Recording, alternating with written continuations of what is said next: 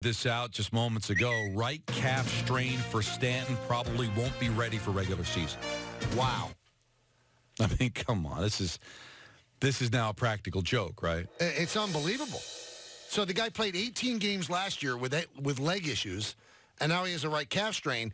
And from what I've felt over the years, calf strains scare me, Don. It seems like it takes forever to come back from them, especially for a heavily muscled guy like Giancarlo. That's a big blow. You can't keep taking body blows. And the only reason everyone thinks you could take body blows like this is because last year they took body blow after body blow. A Major League record, 30 players went on the IL 39 different times, and they won 103 games. But that could be the outlier. You can't always depend on that.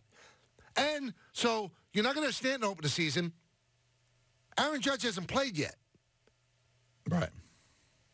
You've already lost Severino for the whole year, probably the half of next year.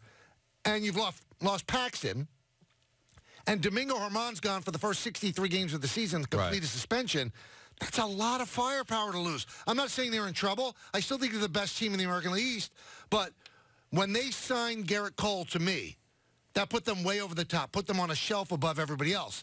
Now you're knocking shelves down, and they're getting closer to the competition. No, it is just unbelievable. And not to mention, too, because we brought this up yesterday, can you expect LeMahieu to play at an MVP level? He's a very good player, Michael, but can you maybe think he might take a smidge back? Can you expect the same numbers from him?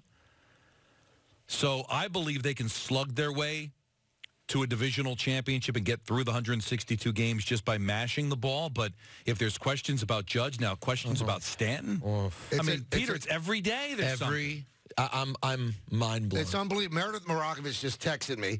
She said it's a grade 1 calf strain, so that's the least that you could have, and it's in the right calf. But I'm sorry, you can't keep suffering body blows. You're going to get knocked out at one point. You could say it's not as serious. That's like the best, I guess, grade that you can have. But here we are, 5 weeks or I guess a month from the start of the season, and we're already ruling him out for opening day.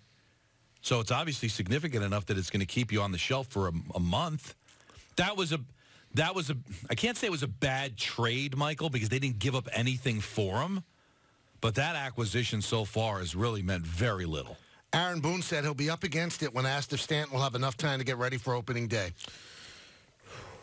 Not to mention, this is a guy who, since he's gotten here, has basically not found a rhythm. So much for trying to get, start the season cleanly, get a rhythm going early in March, April. It's amazing. We'll be back to the same thing where he's coming back to like the skeptical boo birds of the Bronx and waiting to see if he gets back in shape and really gets going, because we haven't seen a comfortable Giancarlo Stanton since he's been here, really. And remember this. All right, so the Yankees open on the road in Baltimore, and then they go down to Tampa Bay, which is, a dome stadium. After that, they're coming back home, beginning of April, so it's going to be cold. So you figure that's not going to be really great for anybody who's dealing with any calf injury or muscle injury.